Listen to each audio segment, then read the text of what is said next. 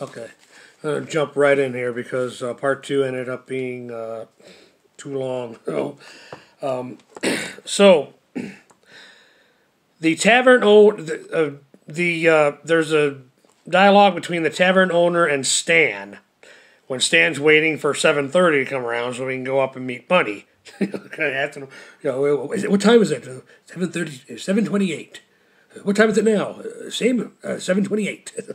But so the tavern owner obviously is on to Stanley is getting ready to go meet a girl up in one of the rooms of his inn. He says, I had to fight temptation me whole life. And Stan says, well, I'm just learning about it, and you're making me late. But I found it funny because he says, don't think just because I took a vow of celibacy that I'm not tempted by the firm flesh. He's going on. After Stan runs up to meet Bunny, he's like, firm flesh, dangerous words, away with you.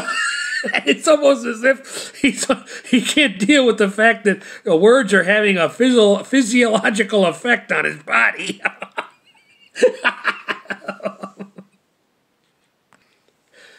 So, after her dealings with Brood, the earthly counterpart of Stanley H. Tweedle, Stan goes and knocks on the door at the designated time, 7:30, and Bunny opens the door. He's like, hi, Bunny! He's like, bad man!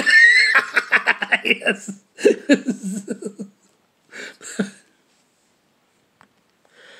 And it's about this time the people that Brood gave the anonymous phone call to meet there in the hallway at 7:30.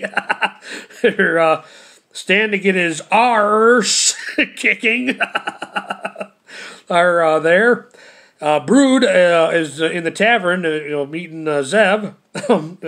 Met Zev, and after some persuading that he needs her to take him up to the LEXX so he can tell her something important. Like in her drunken state, okay, if it's that important. So they're on their way to her eyes are of course rolling up in her head. What the heck's going on? A little bit, but I guess it's her drunken state that or for plot purposes, one or the other. But they're on their way up to the LEXX there where Brood brings his keyboard, or as when Zev inquires, "What's that?" Keyboard. He's like, "Oh, that's my keyboard. Oh, wait, no, it's a music thingy that I found, and I wrote you a song." And then he plays the same damn tune. What child is this? Only instead of saying just happy hour, oh happy, it's oh Zev, oh Zev. Oh,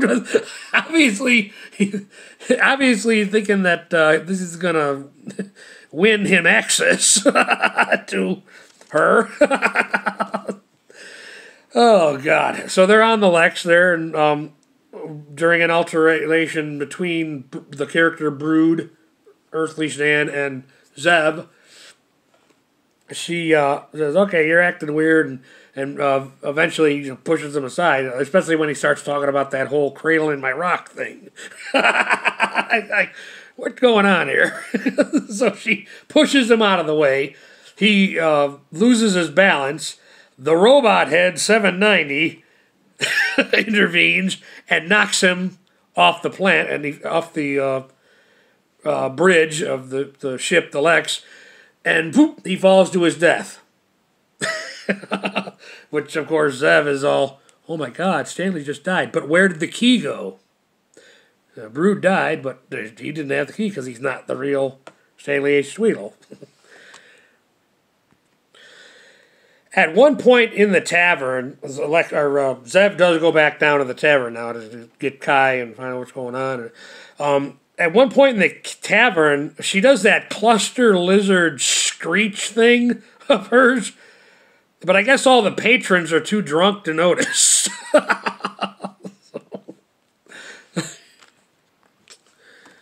Oh, geez, going on 5 minutes already. Okay, this is why I wanted to make part 3 and get this done, because I want to go on to the next episode called Walpurgis Night.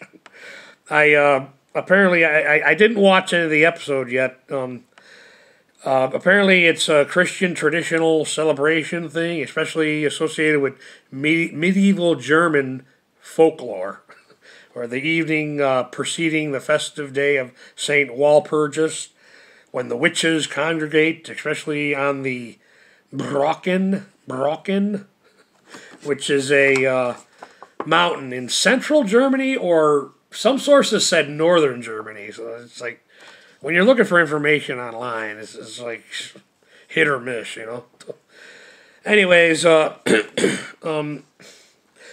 this thing is important to German folklore, which I found interesting because it's German and Canadian artists that work in the show in unison on the show LEXX. So I have not started watching the episode yet, at all yet, except for 10 years ago when I binge watched the whole series. The problem with binge watching any show is the brain can't really truly absorb the content you're watching, not long term anyways. So it's another reason why I've come to the conclusion that a series of videos on the subject is better than longer ones. So, as I said in part 2, it would make sense to me that the writers would want to satisfy the audience's desire to see Stanley H. Tweedle take a beating. But I do find it humorous when Kai comes to Stan's rescue with his little wrist thingy, when the beating he's taken is about to go from punches and slaps to a hammer, which is going to result in... if not killing, then definitely doing some permanent damage to Stanley H. Tweedle. He does his little magic little wrist thingy, grabs the hammer, and the guy there, the leader of the guys that are gunning for this Brood character, says, "Who are you?" "I am Kai." "Ah, well, wait your turn." I find it funny that he assumes Kai is just somebody that this Brood guy ripped off one way or the other. But no, he met with his demise back on the LEXX with Zev. And Zev, at this point, is back in the tavern and comes down and sees that Stanley is, got his face pounded in, but he's alive. And she's relieved to see that because, in her eyes, he's the real Stanley. But, so that brings me to Bunny, who is back home in D.C. with the president, her husband. "It was horrible. I had to cradle his rock." He's like, "But I only did it because I love you." And she's crying her eyes out and everything. Now, Bunny is all hot for the president, President Reggie, because he does what a good husband is supposed to do when his wife has been violated: see that those responsible pay.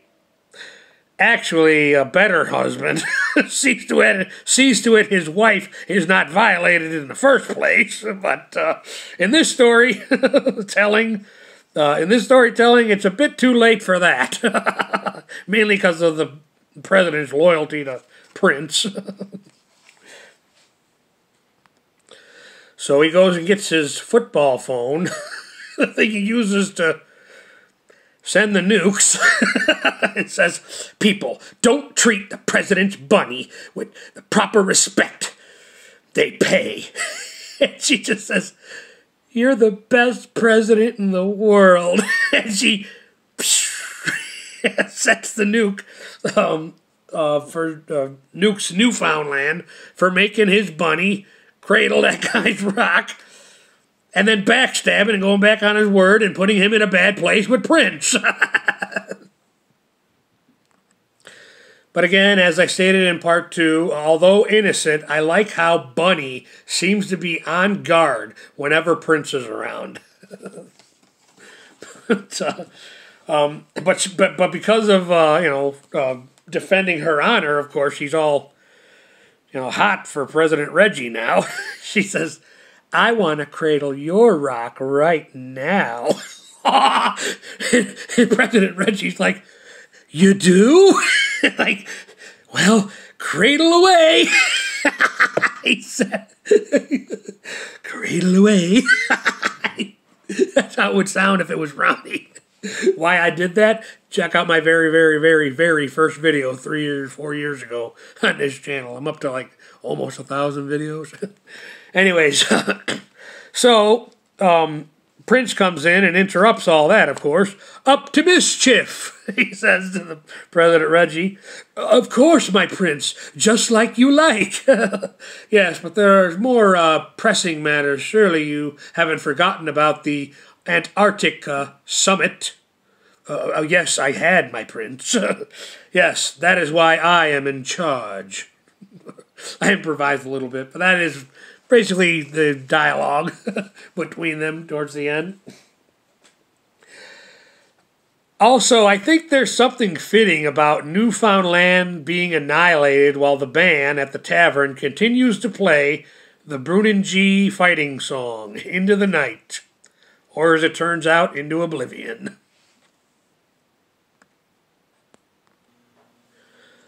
So neither of the LEXX crew was affected by Newfoundland being nuked. They were in a moth and on their way to Transylvania. So basically that's how the episode ends, with Prince, the President, President Reggie, and Bunny having an Antarctica engagement, and Stan, Zev, and Kai having a destiny meeting in Transylvania. Now, in real life, something probably changed. Something changed in 2011. I did a little research, but so it may not be anymore. But Romania had a station for research and exploration in Antarctica in the late 90s, 1990s, when this show was originally on. Transylvania is in the central part of Romania. As a result of World War I and II, Romania and Transylvania are under the same governing rules via a treaty that was signed in 1920. I attempted to have, in an attempt to have some insight as to where the writers, Paul Donovan, LEXX Gigeroff, of this show, LEXX, are going, I thought it'd be wise to enlighten myself with a bit of real-world history. After all, I can be a dumb American, if I wanted to be. So, in tribute to the fictional humans that perished on Newfoundland within the confines of the storytelling of the show LEXX, here's my own little string rendition of the Bruningee fighting song.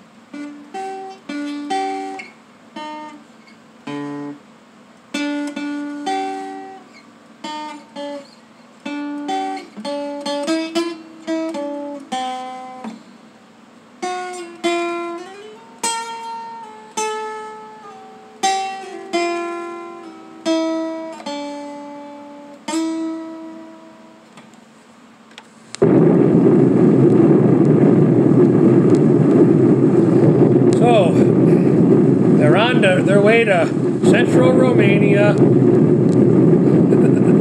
Obviously, Newfoundland is history. They're on their way to central Romania or Transylvania. Now, hopefully, unless the next episode, called Walpurgis Night, involves another plotline detour. Ay, ay, ay. Mike Burlak, thank you for your time. Hopefully my videos post this time, the first time around. Last time I had to re-upload them.